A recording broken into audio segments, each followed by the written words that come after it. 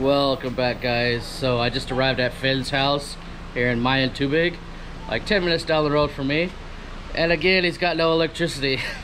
The whole area, like the whole city, I guess, doesn't have electricity. So what do when there's no electricity? You break into your emergency reserve. You get out your 16 tanks and take advantage. So no electricity, no problem. Just get under the water.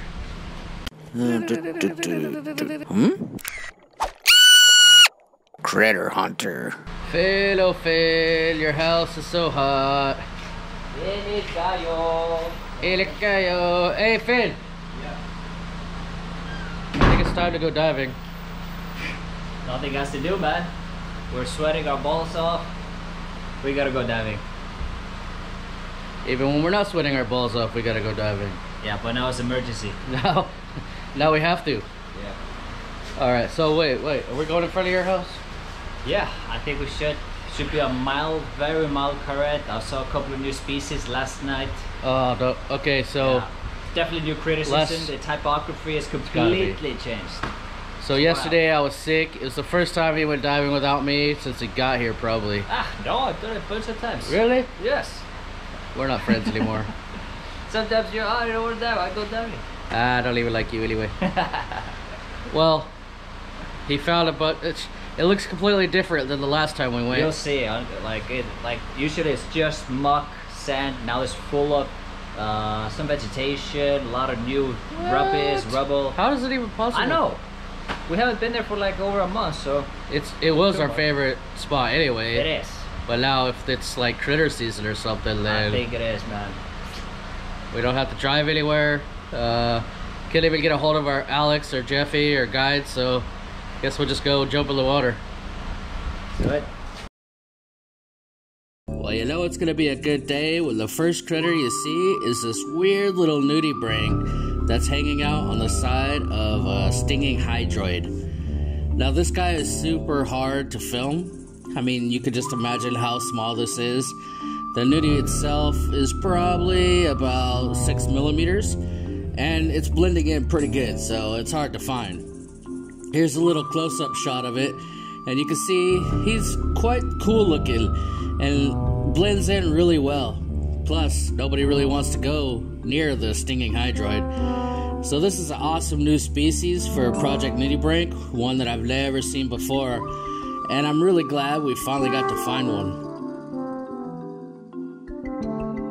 So now that I'm looking in my book, there's actually quite a few different nudibranch species that live on these stinging hydroids.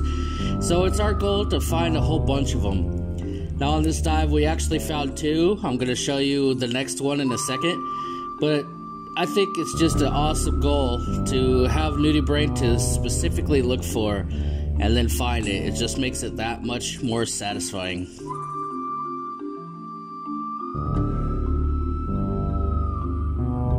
I spent way too much time filming this guy because it's one of the most unique nudies we found in a while.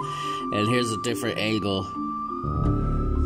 And then here's the other species we found. Now, I didn't know this was another species. I mean, they're so tiny, I can't really tell by looking at it until I looked at the footage later on my computer.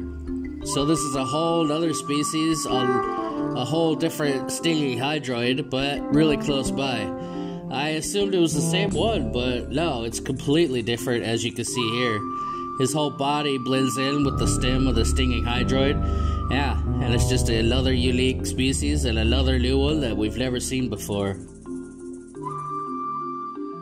Dives like this, where I get to find something new, is just amazing. I love this stuff. As you can see, it's really hard to focus on something that small that's also flapping in the current, but I managed okay. You can at least see what it looks like. Next up, at about 20 meters deep, we ran into this dead log, and on top of there, Finn found 2 tiger shrimp. And more specifically, I think they're called spiny tiger shrimp. And these guys are so cool. We've only seen them one other time ever. This is the second time. And the This one right here is a lot bigger than the other one. I think maybe it's the female and it has eggs there underneath. Either way, it's really cool to find these guys. They're really hard to find. I'm not sure if there's a season or what, but it's definitely something we don't see very often. And here, they finally kind of came together. You can see the second one climbing up, a much smaller little guy, and I was trying to get him in the same shot. Finn filmed him quite a bit as well, so I think he got some great shots of these guys. Hopefully together, I don't know. But either way, I'm just glad we got to film them at all. It was a little bit deep, so we didn't get to spend a whole lot of time with them, but still, cool little spot to see them. Right in front of Finn's house. So we were actually kind of surprised to find them on this dead log, because the other times we've seen them, and plus other people that have found them have told us that they usually found on those little churro sponges. So this was totally different today. Here's a shot of the littler guy. It was kind of hard to get them together the whole time. They like to move around and stuff.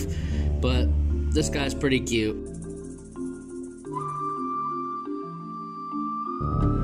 Nearby, there was another new species of nudibranch. Now this guy is really cool, and I think you're gonna see this in a lot of upcoming episodes. I don't know, maybe it's a new season or what, but all of a sudden, we're starting to see him a lot. And this guy was the first. So it's another species for the book. And yeah, I haven't identified it yet. There's so many similar species that it's hard to identify what's what. But this is still a really cool find. He had some really, really long antennas up front, and they like to flap around. This is actually in slow motion because they were just moving around really rapidly, like searching out the area or doing whatever. Maybe it's a Wi-Fi antenna, I don't know, but it's pretty cute. Size-wise, this isn't the smallest nudie, that's for sure. It was probably about a centimeter long, maybe a little smaller. Not too tiny. Pretty good size for my camera. Decent shot. I'm trying to get a lot of different angles here, but the only reason it's a little hard to film is because the light kind of reflects off that white and it's hard to get a lot of detail. But here's another one. Same dive, same species, I'm pretty sure, but a lot smaller one. And you can see a little bit more detail. I don't know why. Maybe I just had a better angle, or I don't know what's going on, but it's pretty cool. You can see a little bit more details. Those front rhinophore things, they look like eyes on an alien, but they're not. Anyways, thank you guys for joining me. Let's go find some more critters tomorrow. Holy moly, how about that dive? Wow, definitely new critter season. 3 new species. Nudibranchs we've never seen before. 2 tiger shaped like this. This is scuba diving, guys. Oh my goodness. No guide even, just us. Imagine if we had a guide, how much we would have found. We try to call Alex and Jeff. Yeah, everybody's busy. It's brownout, no electricity. Yeah, but the whole site is how I remembered it like a year ago.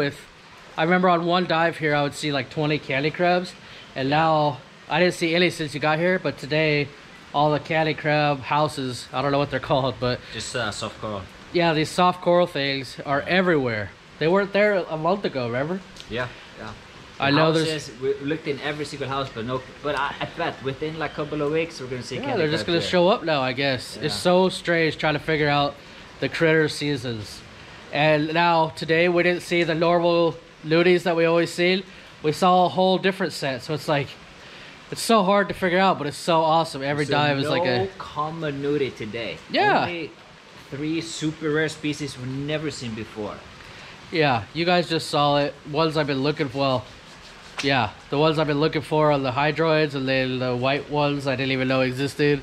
They're either flabellina or facelina, some kind of weird one that I don't have. And then, actually, this is the first time I didn't find anything. Finn saw everything, was calling me over, and while I filmed that, he found the next thing, so I didn't even have time. Crazy. He found all the rare stuff. Including the tiger shrimp. I forgot about that. Yeah, massive ones. But what I think now is we talked to a bunch of people. Of course, we're living here. We talk to people, and Yeah, we people know, of post on course, there's Facebook. rockfish season, octopus season, but we have heard sometimes critter season. Yeah. And apparently that's something that might be starting now, August, September. So we're looking forward to this season.